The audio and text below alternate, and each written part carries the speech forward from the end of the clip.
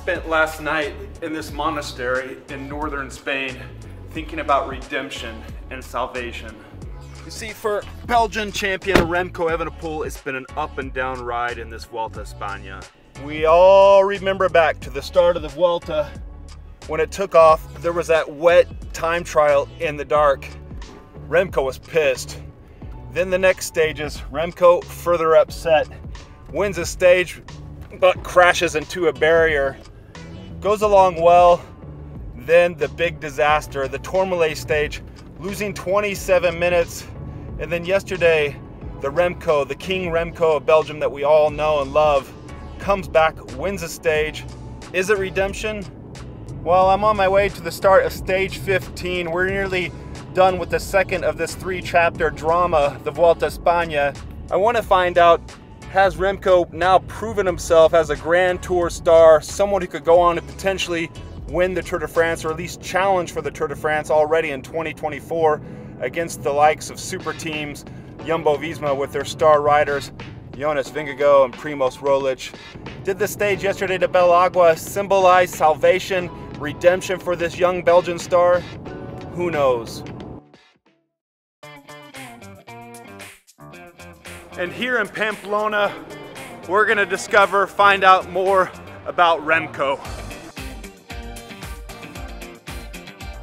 Yeah, I mean, it doesn't surprise me. I think he's a superstar of the sport, and when he's on a good day and wants to win, he does what he did like yesterday. And it's super unpredictable, and it wouldn't surprise me if he went and did it again today. Sometimes it's a hard hit, but you need just to be smart enough and to be calm enough to really accept it, and that's why I let it go till 30 minutes one day, and then the day after I tried to fight back, and it ended up pretty well. So I think the biggest lesson is just never give up. That's the Soudal Quick Step bus right there. That's the big team of Patrick Lefevre. He signed Remco Evenepoel when he was 18 years old. The kid just won the TT and road race Junior World Championships. Does his first race when he's 18, turning 19 at the Tour San Juan. I was there. He didn't win the race, won the youth classification. Where am I going with this? I just want to lay some groundwork to help you understand his Grand Tour potential, or perhaps if he has any potential. He wins a lot of one-day races. San Sebastian right away, the Classica San Sebastian. He's now won it 3 times. He's won it for the 3rd time this year. He wins the World Championships last year, the road race, the time trial this year. He wins Liège-Bastogne-Liège, drops Tom Pidcock, goes on to a solo victory. He's an amazing rider.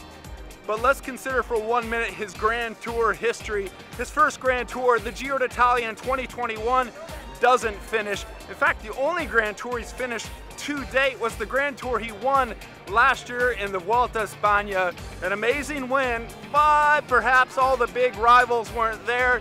He got, maybe we could say, lucky with Primoz Roglic crashing out, and it wasn't a high mountain Grand Tour as we've seen with the Tour de France and the Giro d'Italia.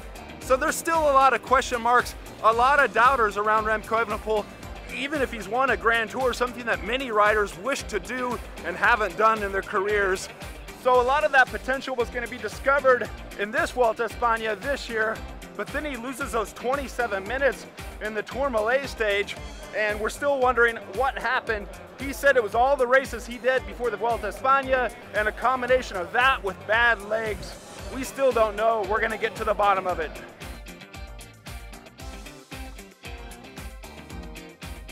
A bad day doesn't change your career, no? And also he showed the character of yesterday winning the stage, so for win a big tour you need character, and he showed it, so for sure. Yeah, for him it's it was incredibly how many times he lost the one day, but yesterday he was again very strong, and it says a lot of him mentally that he was there yesterday and that he didn't just lost the momentum completely, and he's just up, and I'm sure he will go for the Polka Dot Jersey also now. I think I would still go full for him, because I mean, also if you saw what he did yesterday, he's still young, so maybe he still have a few bad days, but yeah, what I said, he won already 1 Grand Tour, so why not another one? Wrapped up here, the buses, the teams are rolling out. We got the opinions of all the riders to find out about Remco Evenepoel. What happened? What was going on? and what they think about his future potential as a Grand Tour star and going on to win the Tour de France.